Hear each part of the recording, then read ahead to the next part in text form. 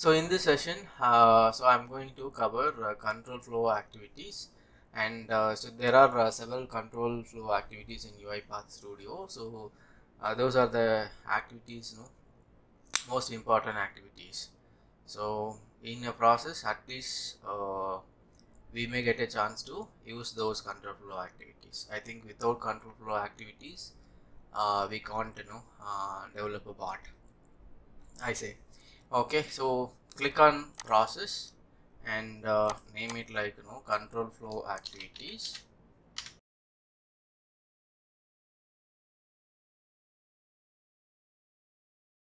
Okay, then click on OK, and now the process is getting loaded, and here you click on main workflow, and leave it as it is, the main workflow, and go and create a new folder, that is control flow. Okay, and go to activity panel. So if you type control here, and you will see there is a control flow activities assign, cancellation scope, do while else for each, multiple assign, and parallel for each. These are the activities we used to call control flow activities. Okay, so from this, so first I'm going to cover what is assign. Okay, and click on new sequence, go to design tab and click on new sequence, and here let me add assign activity. Okay, so drag and drop this assign activity. Okay, here you see this assign activity contains save to and value to save. Okay, so this assign activity actually in a process we often use this assign activity. Okay, and also this assign activity is used to store a value into a variable, and also we can use this assign activity to manipulate our data, right?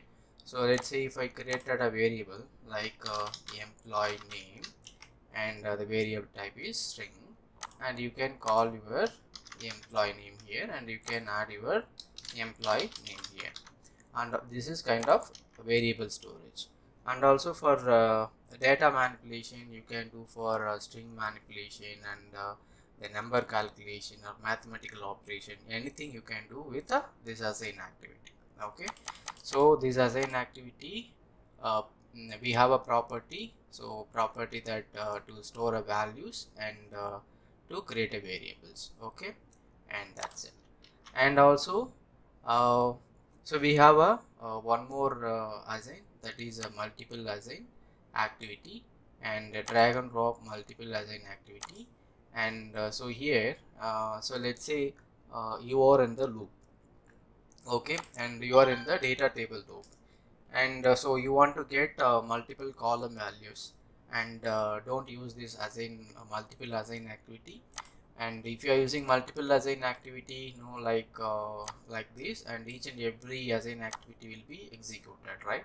So instead of using multiple assign activity, you can use instead of using multiple single assign activity, you can use this multiple assign activity. Okay, let's say here I am storing employee name, and let's say here I'm going to store employee age, and here I'm going to store employee